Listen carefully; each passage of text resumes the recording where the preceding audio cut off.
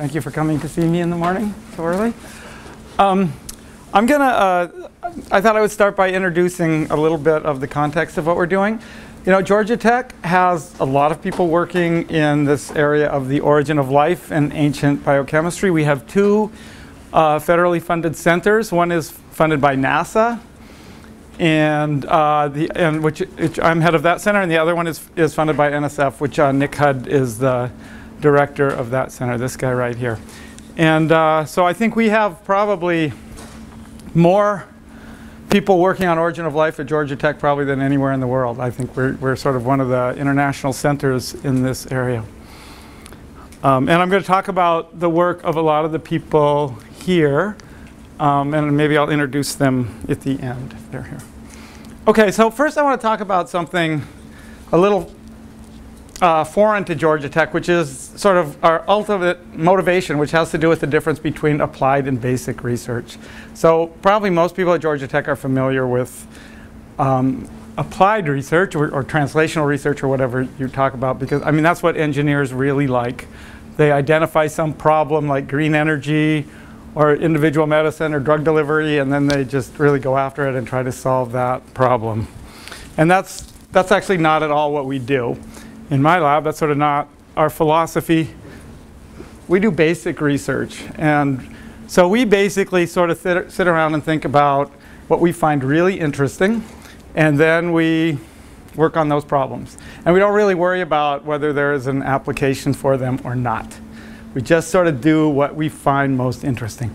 And we try to think about what is the most sort of scientifically impactful question we can ask. And we don't worry about whether we can patent it or start a company or make money off of it. So we're not worried about some specific problem. And why would we do this? Why would anybody do this? Because it seems a little bit self-indulgent. But actually, it's really not. If you think about the really big things in our lives, and I've made a list of them: X-rays, NMR, statins, biggest drug on the market, the internet, cisplatin, you could list a lot of drugs here, or even all the technology of molecular biology, polymerases, ligation, restriction enzymes, all the things we use, all of these things come out of basic research. In fact, the idea of basic research really is that if you want to invent the future, or you want to do something that you can't imagine, something that is, you just have to sort of accept that you can't imagine the future and you're not going to be able to predict it, and just do the most important thing that you can, then something good will come out of it. And that's basically how the really big things in science all happen. None of these things, if you would have, you know, Röntgen, when he was working on cathode ray tubes, he had no idea. He could not conceive of what was going to come out of the discovery of X-rays. And in fact, all of these, if you think about the people working on early NMR, what they were doing and what's happened with magnetic resonance, you know, they could not conceive of what they were doing to the world. And that's basically what basic research is. And it's a little bit, people don't like it because you sort of have to accept that you don't know, and that you can't predict, and that you can't plan for the future. University administrators really don't like it because they like to have programs, you know, nanotechnology or something, and predict the future and hire in some certain area. And they don't like to admit that really they have no idea, and that the really big questions in the future are things that they can't imagine. So it's a little bit hard to rationalize this, but it's something that I really believe in quite strongly, and it's really what motivates us. So I'm saying, in the end, don't ask me why I'm doing this. This is why I'm doing it. Okay? We're not trying to cure cancer. We're not trying to find drugs. We're just trying to understand really the most fundamental, important problems that we think we can address. So we're studying the translational system, which is, this is an image I got out of Wikipedia, and so it's incorrect. It shows tRNA with thymines instead of uracils. Sorry about that. But anyway, let me tell you what this is. This is the messenger RNA. This is genetic material. This is our informational polymer. And this is our functional polymer, which is protein. And what happens in the ribosome, in the core of the translational system, is information is transduced between this kind of polymer and this kind of polymer. And this is not a simple task because generally in biology we have something called direct templating, where you have base pairing, where you have direct molecular interactions, and you can have a reaction go from that. That's how polymerases work, etc. Okay, this is not direct templating. Okay, this is very indirect, very complicated. There's no molecular recognition between an amino acid and a nucleotides here. Okay, so it's a very indirect recognition process, and it's extremely complicated, and the machinery that does it is gigantic.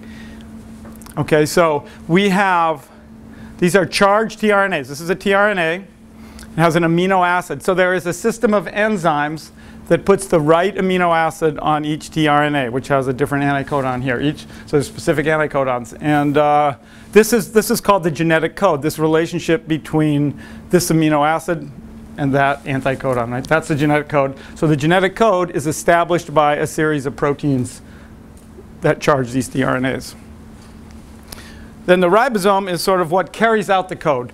This tRNA interacts with the message, and this peptide or polypeptide is synthesized. The sequence of it is dictated by the sequence of the mRNA. So the ribosome is a very sort of strange enzyme in that it doesn't care about the sequence of the message, really. It will make any protein, any sequence, pretty much. You run any sequence of mRNA here, and it will synthesize a protein with that sequence. And there's two parts of it. This is called the small subunit and the large subunit. And you have this division of labor here. The small subunit does the decoding. So there's a elaborate machinery. This whole thing, actually, if it was correct, would be down here in the small subunit. The recognition between the tRNAs and the mRNA is all down in the small subunit. Okay, so that's actually called decoding. And then the other part, which is the chemical catalysis, that happens up here in the large subunit. And that's where this covalent bond, we call this peptidyl transfer, where this amino acid is transferred up to that valine. So we have a valine attached to this alanine, and then there's a translocation where this thing moves over there. Okay, so that's, and that's in a separate subunit. And these subunits, if they're not actually doing translation, if they're not doing this reaction, are separate. They don't interact with each other. They're stable independently of each other. They come together just to do this job, then they fall apart. So if you isolate ribosomes from a cell that's not really doing anything, you'll get the subunits independently of each other. If you isolate ribosomes from a cell that's making a lot of protein, they will be assembled into one of these machines. Okay, so the translation system has a really special place in biology. And I just want to introduce, this is a really amazing letter written by Carl Woese to Francis Crick in 1969. And Carl Woese was just setting up his lab at the University of Illinois. And he's kind of asking Francis Crick for advice, or he's not really. He's sort of telling him what he's going to do. He's saying, this is the future of my lab. This is my idea of what to do. And he is soliciting Francis Crick's advice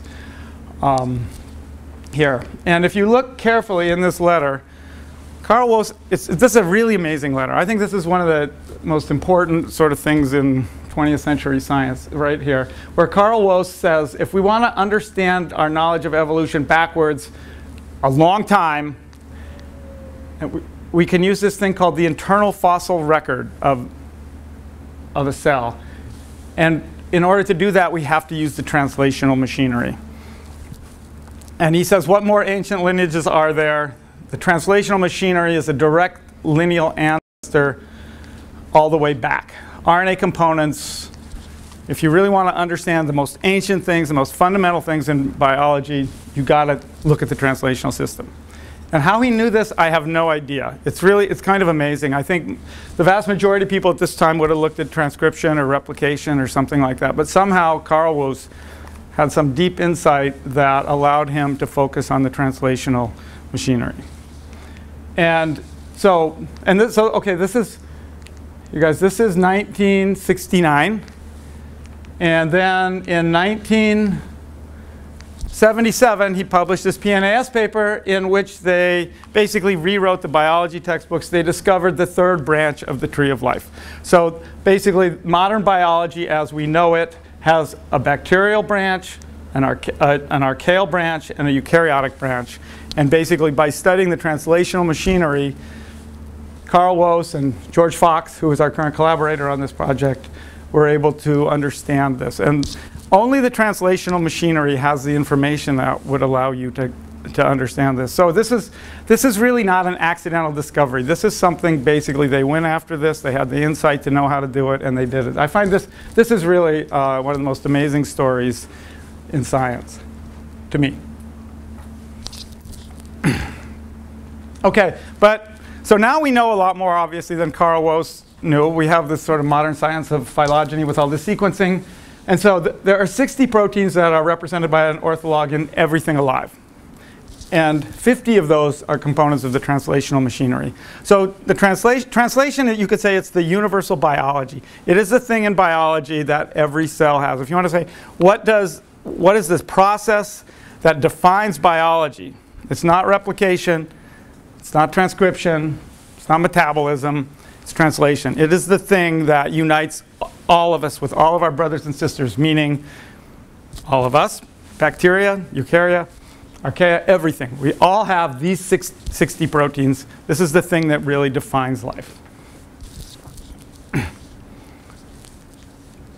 So let's just look at this to try to understand what this really means. These are two ribosomes. Actually, this is a large subunit from a bacterium. In our lab, bacteria means red, and archaea means blue. I think because the bacterium we use is thermostomophilus, and it's hot. And the archaea we use is a halophile, and sodium is blue or something like that. So anyway, we use that color scheme, red and blue. So these are two ribosomes, one from archaea, one from bacteria. This is a large subunit. And we have superimposed them on top of each other. And my student Chao Wang, who's now graduated and gone on to become a professor in Taiwan, did this incredible, it really seems trivial now, but this superimposition took him about 6 months because it's a global superimposition of, the molecular weight of this thing is 1 million, and to get this superimposition to work and to be sort of statistically correct and defensible was no small thing. And so this is a global superimposition of these two ribosomes, one from bacteria and one from archaea. And if you look up and zoom up, it's a little busy here, but you can see the difference between bacteria and archaea. See the red and the blue, and you can sort of see the difference. And one thing you can see is the differences are very subtle, right? This is a coarse grain representation, but you can see that the atoms are basically on top of each other here. And if you look up even closer, here, this is what it really looks like in the middle. Okay, like I said, the bacterial is red and the archaeal is blue. So think about this. These were brother and sister at what we call the last universal common ancestor about 4 billion years ago. And what we're looking at is the differences over 4 billion years of evolution. And you can see how much the atoms have moved in that 4 billion years. And the idea is not very much. Okay, this is that's maybe a couple hundredths of an angstrom there. And so the sequence, you can sort of see the sequence by the bases. The sequence is essentially the same. Positions of the atoms are the same. This is the RNA in the ribosome. This is part of the ribosomal protein. You can see the ribosomal protein. And one of the things illustrated here is that actually the structure is more conserved than the sequence. So for example, this is an alanine.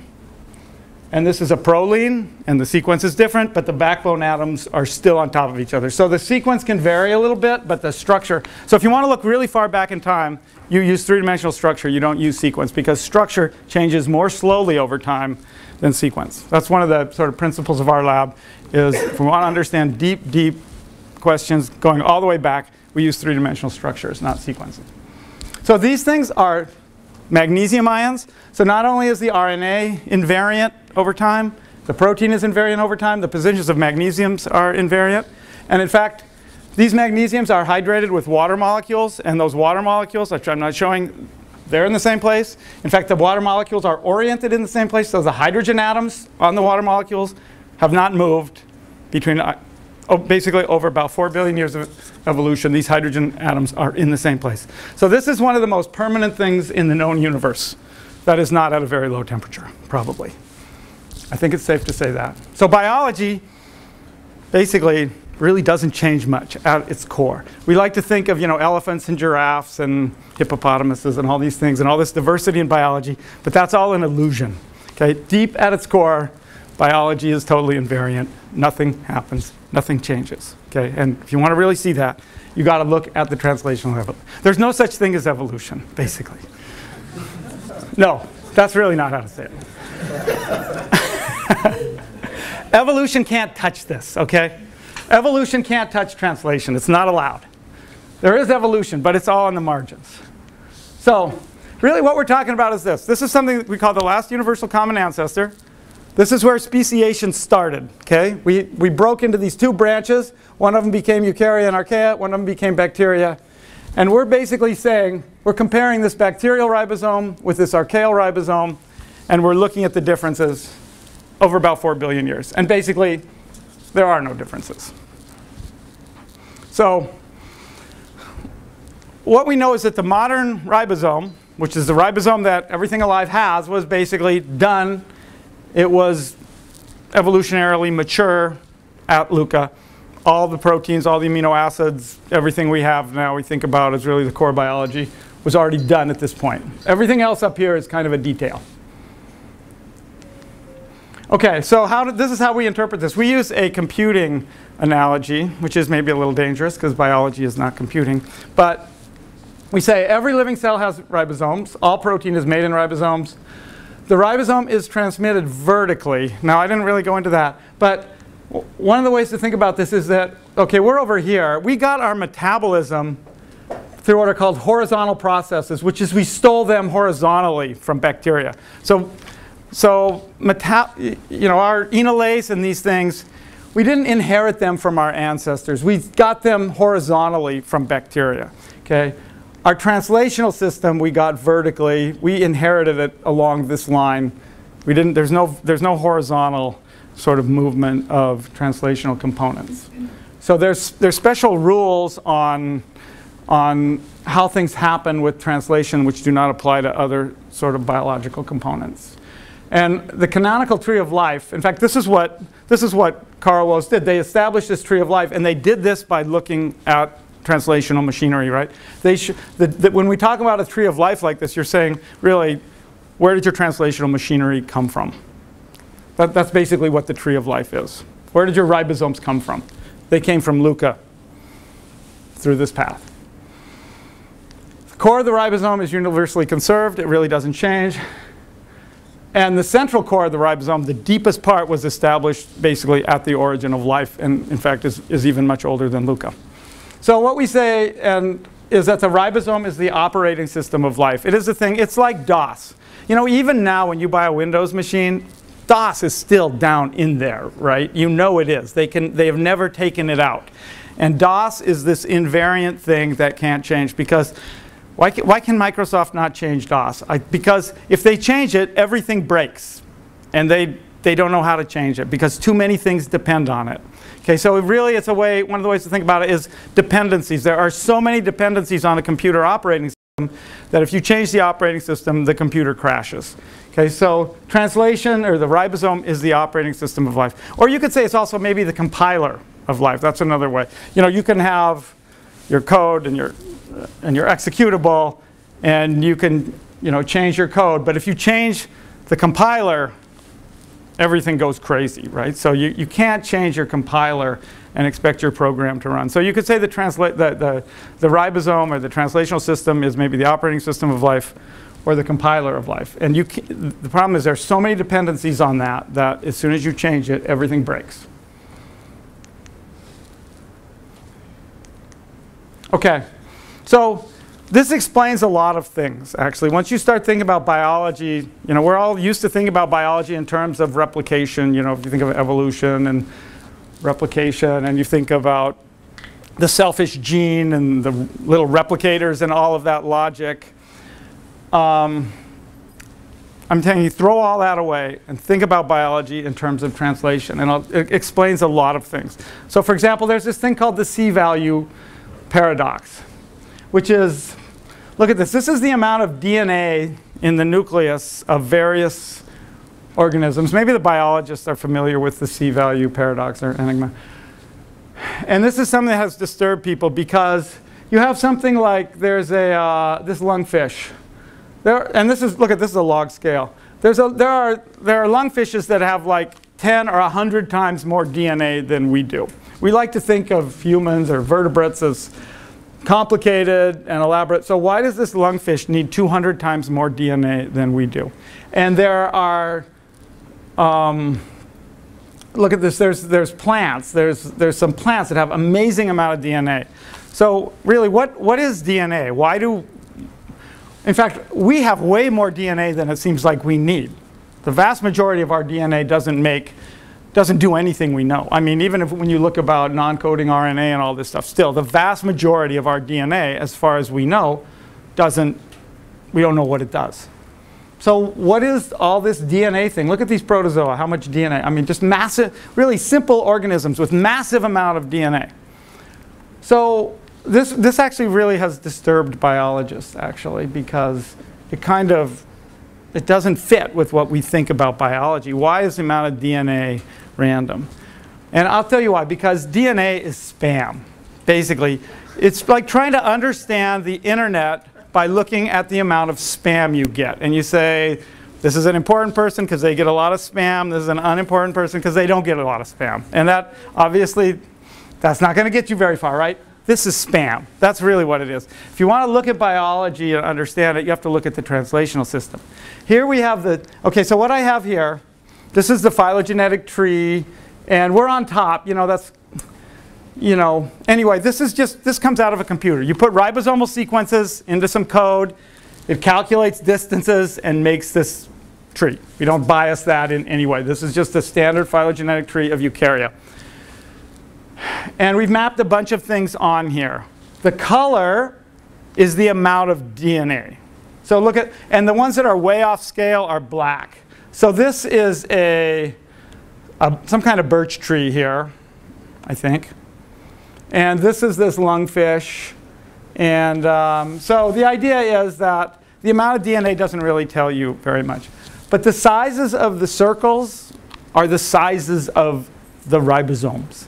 Okay, and if you want to look at complexity in biology, the best way or the best proxy is basically to look at the translational system. Okay, and systems that have complicated translational systems are complicated. So if you think back to my internet, the translational system is like the IP protocol and all the hardware of the internet. It's the things that really does it. Right? The DNA is just spam that filters through, and really most of it is of no consequence. So that's what this is showing you. DNA is spam. The translational system is the hardware, or it's the fundamental important part of biology. That, in fact, if somebody say, what does it mean to be human? You know what it means to be human? It means to have the largest ribosomes in the known biological world. That's basically what distinguishes us from monkeys. It's a little bigger. I mean, these are primates up here and things like that. I mean, we all have huge ribosomes. Okay? Because they have to do a lot of complicated things. They have to regulate and deliver and do so many roles. I mean, look at, these are bacteria down here in archaea. Little tiny ribosomes. Okay, so initially I said the ribosome is the same in everything alive, and now I'm showing you that it's different. Okay, I want to just go over you the whole, put this in the proper context. And Jennifer Glass will probably correct me on some details here, hopefully later. But anyway, this is the history. This is our history here. So the Earth started, something like 4.5 billion years ago, and there was liquid water about. So the Earth was about 5 billion years ago. There was evidence for liquid water at about 4.5 billion years. We have evidence for liquid water, and life originated sometime around 4 billion years ago. And something kind of bad happened, the late heavy bombardment. There was a time, I think, when geologists and astronomers thought that this was a sterilizing phenomena here, but apparently now they say no. So life could be considerably older. Now that they found microbes down in gold mines and really deep down in the earth, it seems like life could have survived this late heavy bombardment. So life could have originated before it. We definitely have microbial fossils at 3.5 billion years. And so microbes kind of dominated. Then they transformed the earth by producing oxygen, took away all the iron, oxidized everything. That sort of happened here, 3.8 billion years, something like that. Sorry, about 2.4 billion years ago. Then we got eukaryotes, multicellular organism, animals, dinosaurs. And look, we are not on this. The reason we're not here is because if you put us to scale, we don't even show up on the whole sort of, I calculated, you know, humans are, this is 5 billion years and humans are maybe a couple 100,000 years. And if you calculate, it's like, we don't even show up on this thing. So in this history of the earth, the scale, we're not even here. Okay, so how do we know all this? We have, you know, nature records history. All these craters on the moon are caused by, basically, in a really short period of time, they come from this, the late heavy bombardment. Okay, so the moon hasn't been steadily impacted. These impact craters are essentially all in a pretty short period of time, and we have a good record of them. The moon is a really good recording device for things that happened in that time period. So we know about that. And then we have, of course, the sort of mineral record, you know, the biological mineral record, which is fossils. So these are stromatolites. Actually, there's this guy, Roger Buick, at the University of Washington, and I was actually in his lab, and he let me take pictures of various things he has. So he has these fossils from Australia of stromatolites that are about 3.5 billion years old. And a stromatolite is, these are modern stromatolites in Sharks Bay, I think, in Australia. That's what they look like. And they're these weird microbial mats that kind of mineralize. And so these are fossils. So this is basically, I think, the earliest fossils we have, some of the earliest fossils we have of biological fossils. And so we know we had basically stromatolite-like structures 3.5 billion years ago. There's a good record of that. We can look at the weather and the atmosphere. These are some of Roger's fossils of raindrops. This is really amazing, I think. This is see this little indentation here? That's a raindrop that struck. There was some volcanic event, so something was laid down, a raindrop struck, and then something else was laid down. So that raindrop, the fossil of that raindrop from, you know, about 3 billion years ago is preserved. So think about it. This took, you know, a millisecond or something, and 3 billion years ago, we still have a record of that. So the sort of the time resolution of some of this is really fantastic from the fossil record. But biology actually does the best for us as far as preserving and maintaining records. And you know, you're all familiar with this, I'm sure, but a tree, to us, a tree is a really good analogy for what's going on in the ribosome. I think of the ribosome really as a tree, because a tree records its history in a lot of detail, in a lot of ways. And so if you look at this tree, you know, basically you can see there was some bad years there, right, where the things are small, and there were some good years, and the history of this tree has been recorded. And the tree grows by accretion. Basically, once this layer gets laid down and things move beyond it, this doesn't get touched. So this is a really, I'm going to show you this. This is how the ribosome evolves also. There's an accretion process where once something happens, the next layer goes on, and that preserves. And so there's this preservation process that goes on. As ribosomes get bigger and bigger, the thing underneath gets frozen. Okay, so a tree, this is frozen. Until the tree gets burned or something, this inner part, this has been accreted and frozen and doesn't change, and it maintains that record. So something happened to this tree here, you know, a car ran into it or something, and it remembers.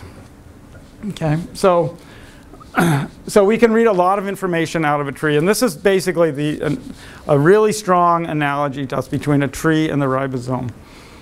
But you know, we're used to looking at these things, and we look at them so much it's just sort of instinctive to us. But if you look at a tree and you do this automatically, you know what's new and what's old, right? If you look at the tree, the newest things on this tree are the green leaves, and then the small branches. So you could walk back. I could say, make me a map of the age of everything on this tree, and you could do it, right? This is the oldest part, then this. Right? You could really, in very detailed way, you could walk through a tree and establish sort of relative ages of things in this tree. The ribosome works in exactly the same way. Actually, it is really exactly the same way. Now, you can't do it because you have not looked at ribosomes as much as you have looked at trees. But if you have, I've looked at ribosomes as much as I look at trees. So I can just look at a ribosome and I can read the age of things. Well, Anton and Chad and the people in my lab can do this better than me. But we can just tell by looking. I mean, it's really obvious once you're used to it. You can just look at a ribosome and you can read in and say what's old and what's new. It's very simple. One of the easiest ways, and I'll show you this in some detail. This is a bacterial ribosome, yeast ribosome, and this is us. We have these really weird sort of octopus-like things coming out of our ribosomes. But because of common ancestry, essentially there is a bacterial ribosome inside of a yeast. And there is a yeast ribosome inside of us. Okay? It all goes back to common ancestry. But because of this accretion process, basically things got added to yeast, but they didn't touch the underlying thing. Okay? And it's really, I mean, this rule is so strong in the ribosome that really there truly is a fully functioning bacterial ribosome inside a yeast. And there is truly a fully functioning yeast ribosome inside a human ribosome. So I'll show you sort of what that means. So these are the same one, bacteria, yeast, and human. So in the first, just look at that little structure there and that little structure there. I mean, I've changed the scale a bit on these because humans are big and I had to get them on the same scale. But everything here is here. And everything here is here. But there's stuff that gets added on. So for example, if we look at that little bump right there, it's there and it's there. And if we look at that little bump right there, it's there and it's there. And then you say, what's different? I have this little bump here. This is helix 25. And helix 25 is still there in yeast, but it grew. It got bigger. And that yeast thing here is still here, but then it grew and it got bigger. Okay, so this is sort of, in a two-dimensional representation, how this accretion process works. Okay, this helix, I'm going to show you this in 3 dimensions so you can see what this really looks like, never goes away. Okay, it's always there in everything, but it gets added on. And when it gets added on, that never goes away, and then more gets added onto that. So it's just like a tree. The ribosome grows like a tree. So this is sort of the same thing, and this is human and E. coli. Just sort of showing you in greater detail. Everything you see here, you can find here. There's nothing that has been taken away. And I mean nothing. You can, they're represented a little different. See, some stuff got added on in here, but this element here is that element. Look at this. We have a long helix here. We have a long helix here. Stuff got added on, but the underlying structure stays the same. Okay, so think about that. What this really means, and it's not that yeast did not come from bacteria, right? This actually is because of common ancestry. You know, you have to always think about it like that. But as the ribosome was established and things happened to it, basically the bacterial ribosome, for some reason we don't understand, basically froze at LUCA. Okay, and it really, you can look all over the bacterial world and the ribosome is basically the same. There is no diversity here. And that essentially applies to archaea too. Then in eukarya, fortunately for us, we have a lot of diversity in the ribosomes. There's all kinds of changes that have happened. And that allows us to see this accretion process. Okay, so let's look at how this works. So this is a bacterial ribosome, which basically is the LUCA ribosome. So we're looking back here about 4 billion years ago. In fact, this is that helix 25. I'm not showing you the whole ribosome. It's that one helix I showed you. And then, wrong way. And then something gets added to it. This is the archaean. It's a little bigger. And so this is the archaean helix 25. Now we have to give it a different name. And then this is yeast. You can see the archaean thing is there and something else has got on. And these are all from crystal structures. This is not made up or modeled or anything. These are from known three-dimensional structures. So what you can see is that things have grown out of the archaean structure, but basically everything is there. And then, so this is yeast. And then we have a fruit fly ribosome. And you can see the yeast, all the elements of yeast are there. See how similar they are? Except a lot of things have been added on. And then if you look at the next step, we have structures of a human ribosome. Everything in fruit fly is there in human, except a lot of stuff has been added on. But this original helix 25, it's still here. Okay, so things really, it is like a tree. Things get added on, they get added on and added on, but the underlying structure gets frozen. So this is how we describe this. We say the structure and integrity of older RNA components are preserved when you add new RNA. And the surface layers are buried and subsumed into a frozen core. And this core is getting bigger and bigger and bigger. In fact, you know, I can make a prediction. I'll make a very firm prediction. If we wait 2 billion years, the eukaryotic ribosome will get bigger, but the underlying core will not change. So, in fact, I'll bet money on that. You have to take a long time to think about these experiments. So these two things are the same to us. We can read sort of the pathway of evolution of this. This is the human ribosome. Okay, and what this means, though, this frozen. This idea of growing and freezing, what it means is that it's just like the tree where we can look into a tree and we can say, all right, I know what the weather was like in 1925 and 1926. We can do the same thing. We can say, I know what biology was like way back before Luca, right? Because the ribosome grew by this freezing process all the way from the beginning, okay, from before Luca. And so we can look deep into the core of the ribosome. So this is the Luca ribosome. And we can look into this core and we can ask what was happening. Okay, so the ribosome has remembered the history of biology for us. And one of the things we can see, for example, protein. Was there protein in ancient biology? No, there was not. This is a relation of the amount of RNA to the amount of protein, and we just basically add up the number of nucleotides and the amount of amino acids and say. And so this is the history of protein in biology. In the beginning, in the core of the ribosome, there was no protein.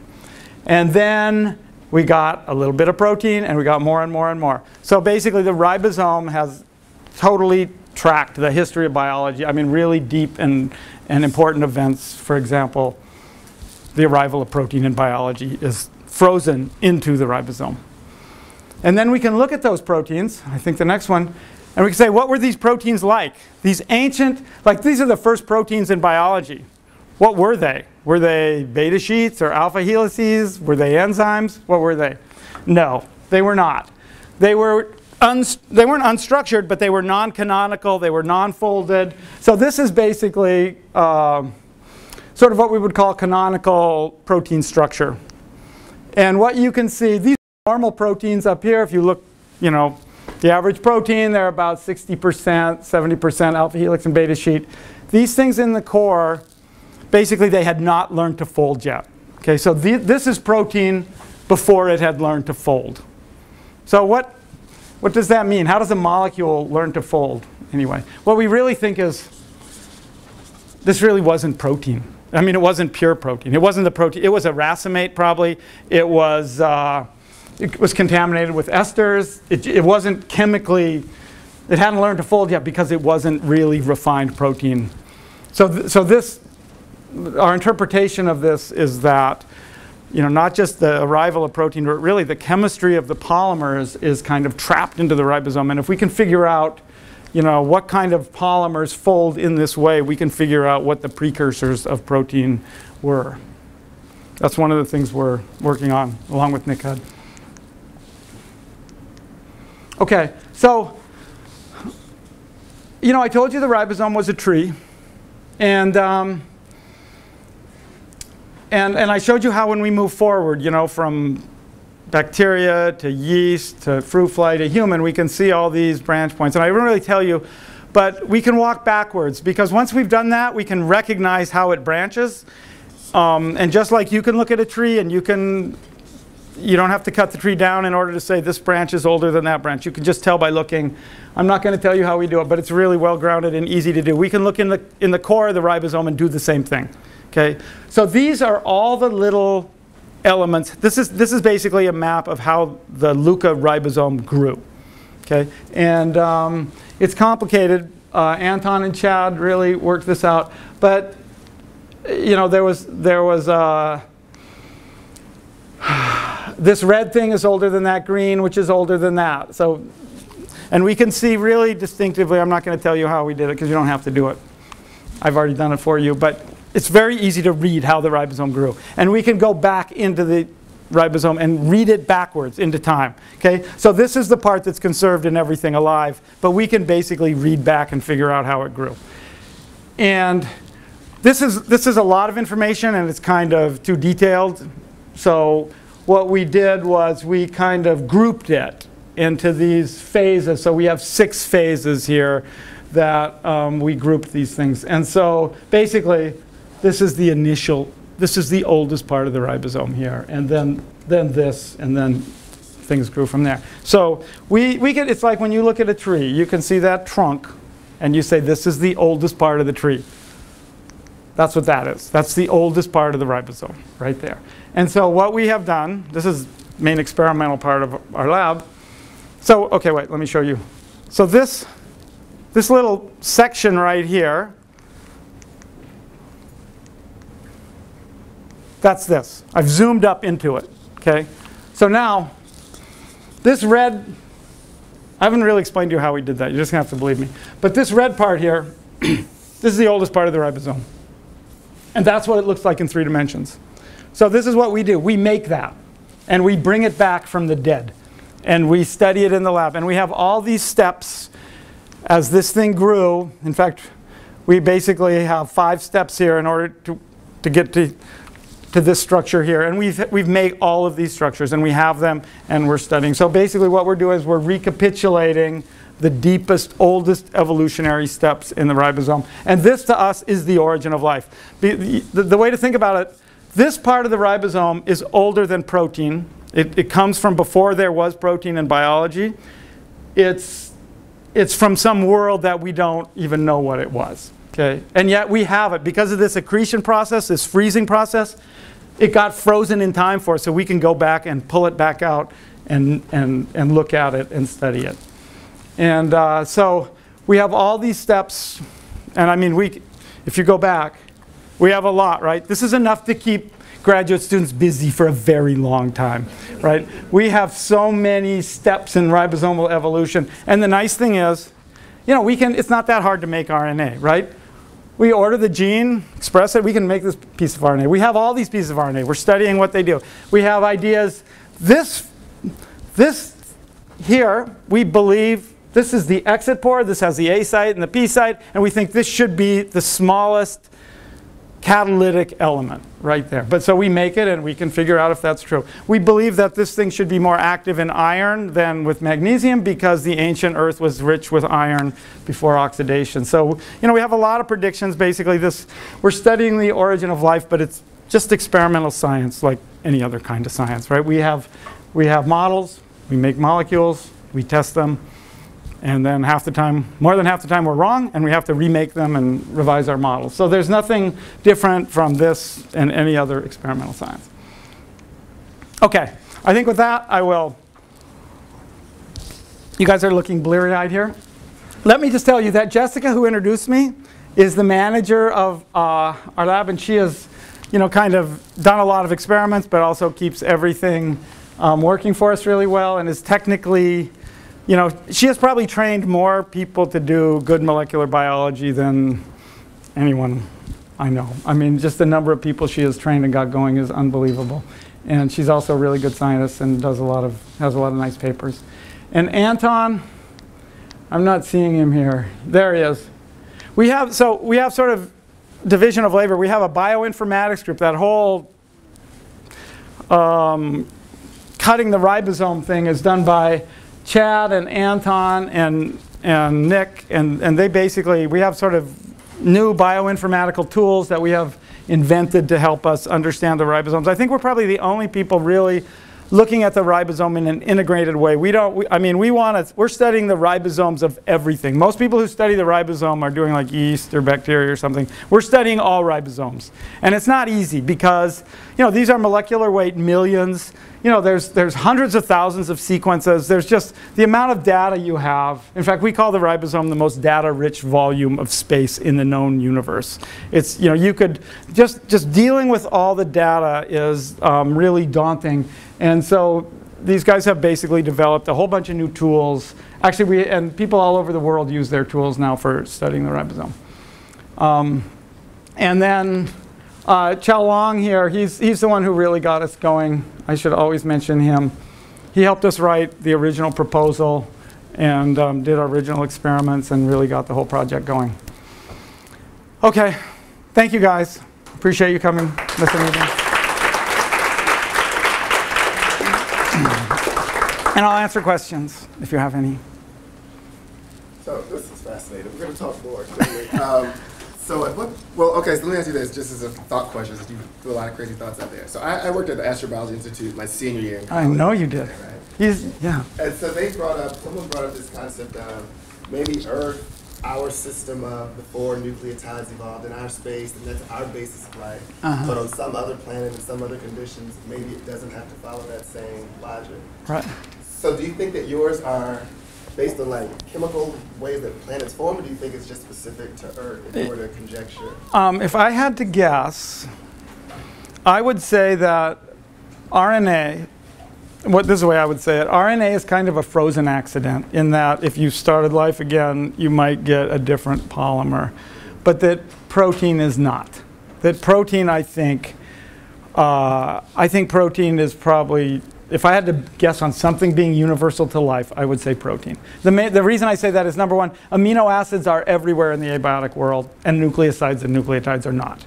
I think RNA is really a creation of biology, but even though it didn't kind of make sense from what I said, because I'm saying that protein came late, but I think it was much more natural. I think, amino acids are raining down on our heads right now from outer space. They're just made everywhere, and they're very easy to polymerize. And RNA is, it's really not clear where it came from abiotically, and it's really difficult to understand it. So I think RNA, I didn't say it, is also a creation of biology, and that the ribosome, the original ribosome, was not necessarily made from RNA. So that's another level of complexity here. Yes, Gary. So have you got a model of the ancient ribosome now that actually makes a bond? Yes. Very well, but yes. We do have our ancestral, we call it our ancestral APTC, which is our ancestral peptidyltransferase center. Yes, and we haven't published it, and we probably won't for a while because the yields are really low. We can only see the product by mass spec. And what we would really like to do is get it up and running so we can do kinetics and that sort of thing. And we're not there yet, for sure. Do you optimize it empirically, or have you got a theory that says, well, what we need to do is keep this position and increase the yield or rate? Well, we optimize it. In fact, that last thing I showed, which we call AES 1 through 5, which was on the bottom of that thing, that is our second generation, and we actually have not tested that yet. The assays are not so easy, and if our center is renewed, we'll test it. If it's not, I don't know if I will. So, yeah, we iterate it by, in fact, every year. In fact, even we can come up with models faster than we can test them. That's our problem. And so we have a working model, we have a reaction, but we now know that's wrong. It's wrong in so many ways, but we it's so slow and so laborious to test them that our actual testing of the models is way behind our models. So, yeah. Could you kind of summarize what we get for having a bigger tree? Like, what is the functionality that we gain as the ribosome gets bigger? Gets bigger? That's a really good question, and we don't know totally. And actually, so that's one of the things we're trying to figure out. But if you think about a eukaryotic ribosome versus a microbial, you have docking on all these organelles and delivery of proteins, and you have a lot more sophisticated regulation. It's thought, the human ribosome or have these octopus arms that come out, and those are exactly what those do is not known, but it's thought that they might provide some communication between the exit tunnel and the decoding region. So there's some kind of very long range communication, maybe in fluctuations between those things. But that's just not known. But if you really think about what the ribosome is doing, it's not just making protein. It's regulating and it's delivering, and and ribosomes are transported, and there's so many roles it plays. And so all the complexity of a eukaryotic cell gets kind of wrapped up into that ribosome. Yeah. Do we have any models for how these accretion events occur? Yeah, what do you mean? That's what I showed you, isn't it? What do you mean? Oh, you mean chemically how it happens? No, like how do you go, it looks like, I wasn't sure if it's, for example, a very small sub-angstrom difference between species that accumulates over time through some massive change, or is it cataclysmic? No, this is what it is. If you look here, this is the first expansion that we know about. And basically, it's like a tree. This is a trunk. This grows out. And in fact, we call this an insertion fingerprint. It's a very specific kind of conformational fingerprint that allows us to identify it. And really, it's unbelievably kind of reproducible, is that an arm comes out and then it grabs on. There's something called an A minor interaction here. So an arm sprouts. Actually, we think something, RNA can self-ligate, right? So we think an RNA self-ligated here and grabbed on there. And in fact, if you look over here, we have the same kind of thing, and then the A minor interaction is up there. So yeah, we have a really good idea, step by step, and even this growth process. You can make self-ligating RNAs. We believe one of the things we're going to try to do is actually put small pieces of RNA together and grow the ribosome, the ancestral ribosome, actually in vitro. Because we think actually that's how this grew. It was actually chemically at the level of chemical ligation. And RNA is really good at that kind of thing. Yes? Hey, I just have a quick question about the protein folding thing that you mentioned, like a pre-protein, maybe like functional one. I think that's what you meant. So what kind of factor do you think that affects a protein of a specific amino acid sequence that has two different, like completely different, structures, and then further, explain it why it has like completely different function? Because one of your figures shows the percentage of like the beta sheets and the alpha helices, right? So do you think like the pre-functional proteins, what kind of factors impact it? That. Okay, I think okay, so the function of protein has changed. We think the original, what was happening is the ribosome had some very primitive catalytic ability to do non-specific condensation. And some of the products, this is our model, some of the products of that stuck to the ribosome and stabilized it and conferred advantage. Okay, so that's our model for the origin of protein. So those products of the ribosome stuck to it, and they originally did not have to be polypeptide because they weren't making alpha helices and beta sheets. They were just sticking to the ribosome. You mean like serving as a scaffold? Just conferring stability, yeah. I wouldn't know scaffold. I would say more of a, yeah, they just cooperated with the RNA, and the peptide and the RNA together were more chemically stable than either separately. So that's our idea for the origin of protein, where it comes from. And until, protein is fine as ester. There's nothing wrong with ester until you need to make an alpha helix or a beta sheet, and then you cannot do it. Okay? So the original products of the ribosome were not making alpha helices and beta sheets. They were just sticking to the ribosome, and they're in all these whacked out conformations. So, and there's a lot of oxyacids in abiotic systems, and so we think probably the original primary product of the ribosome was polyester, not polypeptide. But as soon as you want to form a globular structure, then ester won't do it.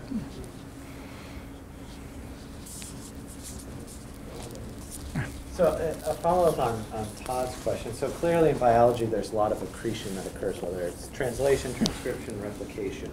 Yes. Yet accretion has been conserved in translation, meaning that the last common ancestor is homologous in the 3 domains of life. But it's not homologous for replication and transcription. transcription. Right. And yet, the ribosome is so complex in LUCA that clearly there must have been replication and transcription at that time. So why did those systems not Yes. remain conserved throughout time? Right. That's a really good question, and I don't know the answer. One of the things we're trying to understand is, yes, what are the nature of the forces, evolutionary forces on the ribosome that seem to be different than other structures? So what Eric is saying, if you make a phylogenetic tree of DNA polymerases, you can't trace it back. I mean, there's no signal going all the way back.